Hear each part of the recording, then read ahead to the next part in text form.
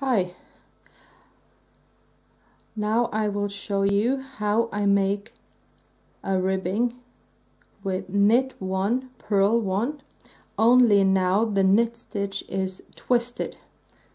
So I will twist knit 1 and purl 1. This is what it looks like, and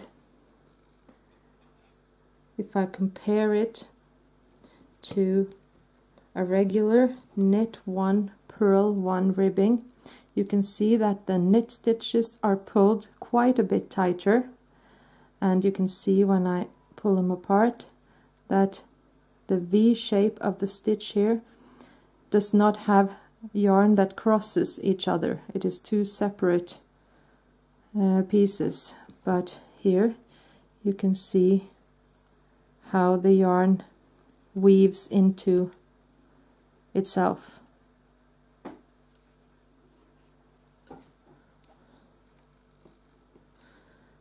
And what I do is that first I cast on a number of stitches that can be divided by 2, because the pattern has 2 stitches, the knit stitch and the purl stitch, which is repeated. And when I twist knit, I pick up the yarn in a way that you can see there, you can see that the yarn crosses,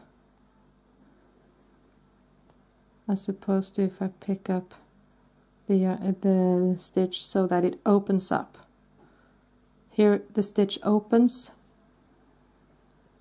and here you can see it twists. So the knit stitch I want to twist like this,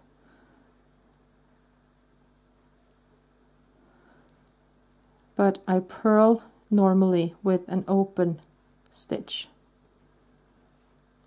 and these 2 stitches are repeated throughout the round.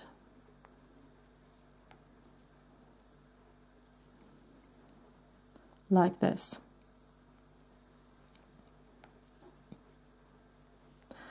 And the result that I get is, as you already have seen, this column of knit stitches is quite a bit tighter than the one with a regular knit 1 purl 1 ribbing. It is still very elastic, but it doesn't pull together quite as easily. You can see the purl stitches between, and it gives a whole different look to the ribbing. And you can also see here that the purl side looks the same as a regular knit 1 purl 1 rib, only the purl bit here is a bit tighter.